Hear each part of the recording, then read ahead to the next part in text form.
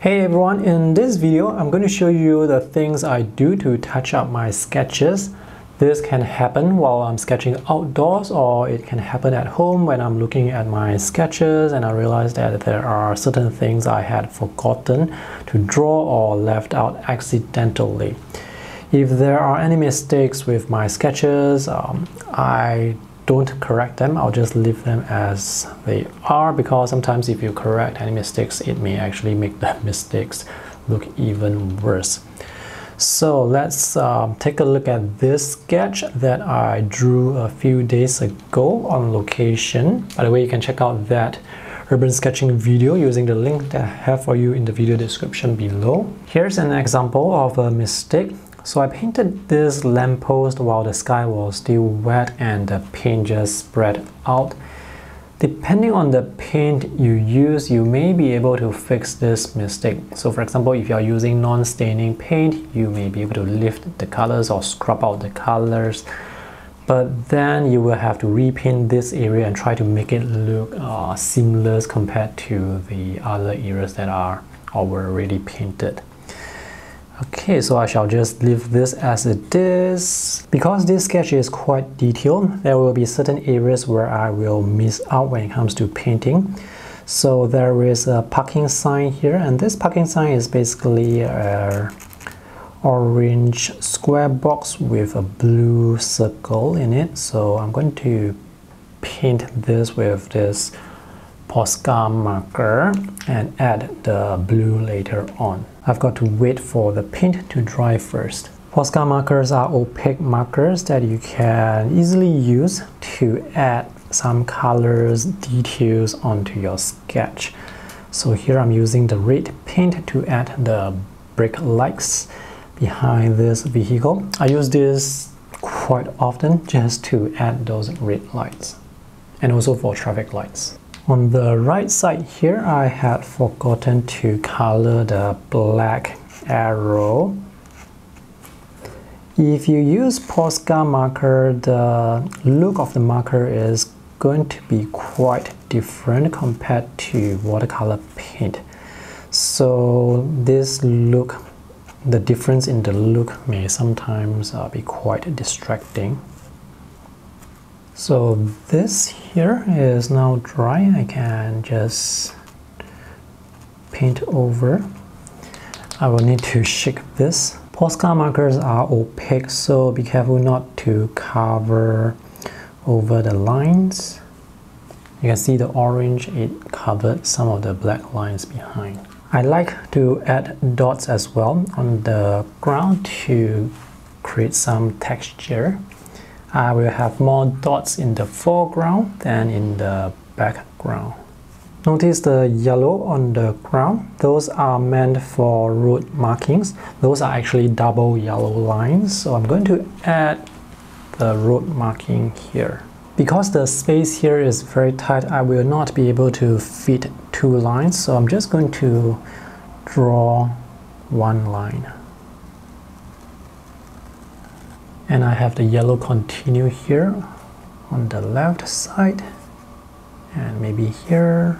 You can certainly use watercolor to add details. You can use cadmium colors, opaque colors to add the red lights, the yellow lines, but it's way more convenient to use Posca markers because you don't have to prepare water. You don't have to clean your watercolor brushes. These Posca markers come in different sizes, so the tip here is the thick one. This orange one has a much finer tip. There is also the chisel tip. Most of my Posca markers, they have the bullet tip. For the signs here, I'm going to have white over the red. Sometimes the ink for the white gel pen, it doesn't come out that easily.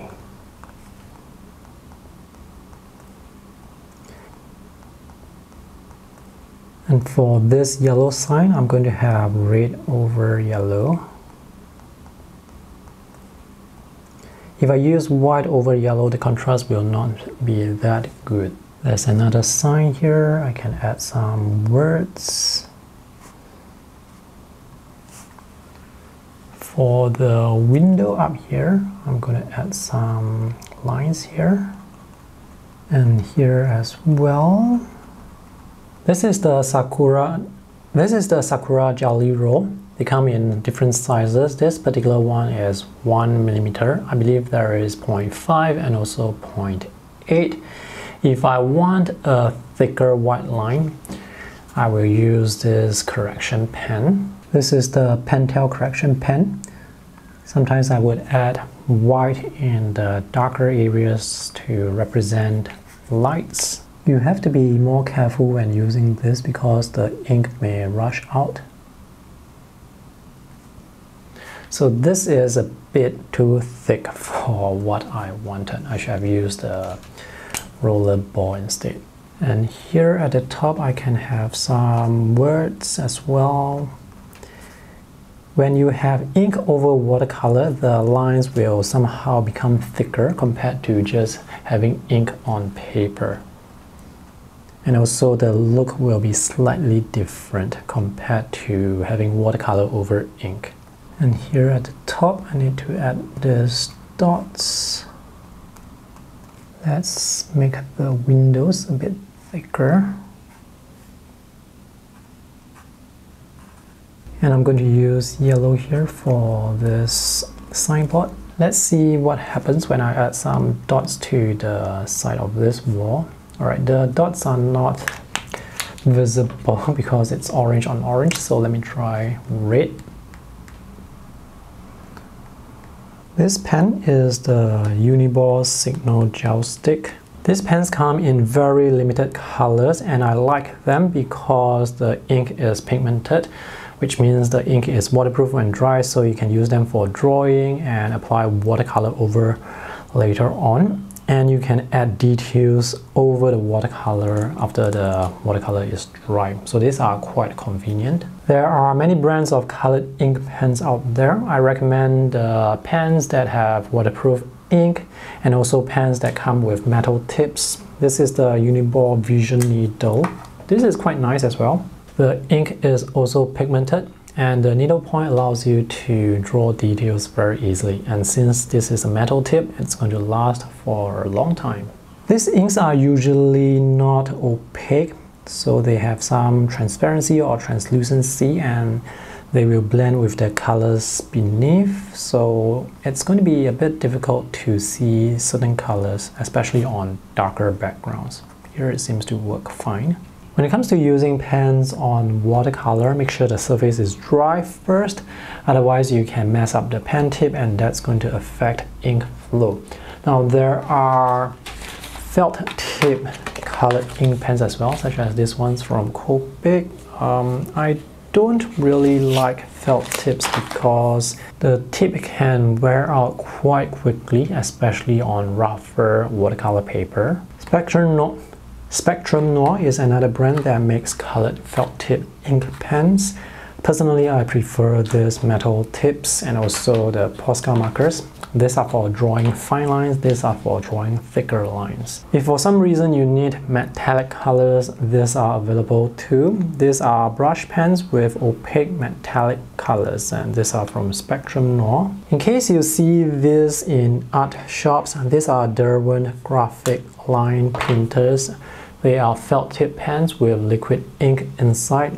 The ink tends to spill out quite a lot from the pen tip, so I don't really recommend them unless you are going for the ink spill effect. It's good to have some negative shapes in your sketch, like have light over dark rather than just having dark or black against white, because having this negative shapes, they can really make your sketch look more interesting. This area here may work well with some light against dark. Sometimes I may use colored pencils too, just to create more textures. So those are the things I do to touch up my sketches and to add more details. Don't add so much details to the point where the details become distracting.